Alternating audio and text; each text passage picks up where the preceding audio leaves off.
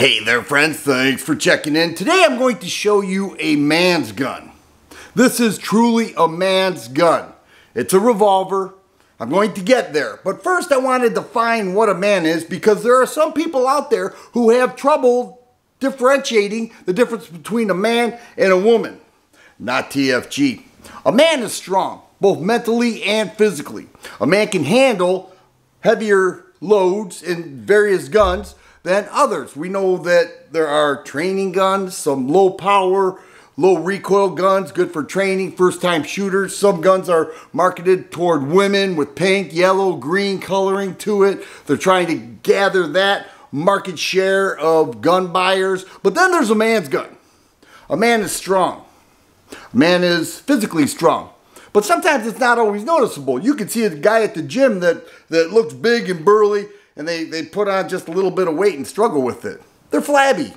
But then you see some wiry guy who looks like he doesn't have any strength at all, and he's just killing it. Super strong. Those are the type you have to be aware of. They are super strong. So sometimes it's hard to spot, but when you have a man's gun, it defines what we love about firearms in many ways. Here's an example. Here's a Desert Eagle, chambered in 50 Action Express. I love this. 50 Action Express, huge round, huge recoil. It flips up the muzzle quite a bit. I asked my wife once, do you want to try it? I will be right there with you. She said, no, I don't want anything to do with that Desert Eagle. And I didn't blame her. And here's another one. This is a man's gun, chambered in 4570, another Magnum Research BFR big frame revolver. 4570 single action only. This thing is a man's gun. One more example that I'm going to get to the gun I'm featuring. Here is an FK Bernal with the 7.5 FK round. That is a hot load. It's spicy. It's a man's gun. That thing is traveling at rifle speed out of a handgun like this. But what I'm about to show you is I considered a man of man's guns. And it's a handgun, it's a revolver. Let's get over to the table and we're going to talk about it. After all that ranting, here it is. It's a Smith & Wesson case. Pretty sure many of you know what it is, but let's check this out, because this has been around a while. And what do we have here? It's a man's gun. A Smith & Wesson 500 Magnum. Check that out. This is a beast of a load. It's a huge revolver. It's called the X-frame. It's so large. And then you look at the cylinder. It's a 5-shot 500 Magnum. And Smith & Wesson says this is the most powerful production revolver in the world today. And this is one of the smaller ones. Many of them have huge barrels. This has a 4-inch compensated barrel. And for you guys out there that think comps are new, you're starting to see them all over the place with semi-auto handguns. This has been around for a long time. And this comp is even removable by a hex key that goes in that bolt there. You turn it a couple times, it rolls right out, and it has another compensator right here. One's for jacketed bullets, the other's for lead bullets. But the Smith & Wesson 500 has been around a while. It's a huge round. Many people would say that's a barrel load, and they're not wrong. It would take down any game in the U.S. There's no doubt about that. It's a heavy load. It's a beautiful shooting revolver. I've shot this before and absolutely loved it. And I actually thought about getting one, and right around the same time, because it's been about 12 years since I shot it, right around the same time, the Chiappa Rhinos came out, and then I was going back and forth with which one I wanted, and I ended up with neither.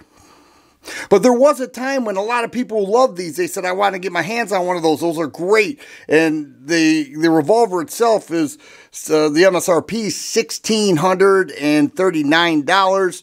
In the mid $1,500s is what it's going to run you. And you look at the Smith & Wesson 460 models, the 454 Casuls, well, they make another one in 350 Legend, like this. Okay, that's cheap ammo. You look at the one I showed you with the 4570 Government, there are many options now. And the other ones are extremely powerful as well. So it just took away a little bit of the luster that this had when it was created.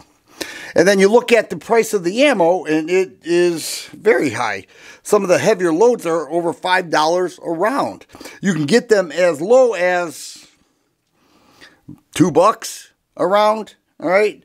But it's not going to be easily found at your gun store, all right? Adjustable rear sight. You can see the ramp front.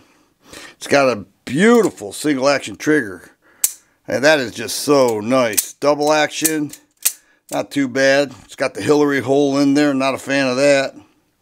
But it's a nice looking revolver. You can see it says Smith & Wesson 500 right there. I don't know if that'll show up. It's a beautiful revolver. It's a heavy duty revolver. Now, who would want this? You say, well, I don't live in bear country. I'm not worried about a moose attacking me. I'm not worried about Godzilla coming out of nowhere. Who would want this? Well, if you are into the heaviest round possible out of a revolver, then that's why. If you're into that, that's why I'm into Desert Eagles. I would love to own this. I don't own this. But if I did, I'd choose this one because that compensator makes a difference. And when you fire it with that comp on there, it's really not that bad. And then you just put that single action trigger there. It is really nice. So this is a man's gun.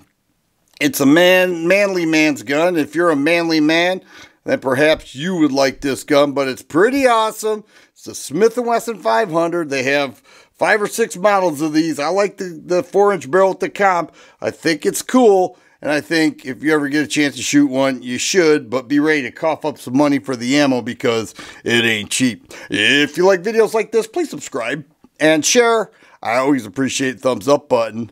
Thanks for watching, and you guys be safe.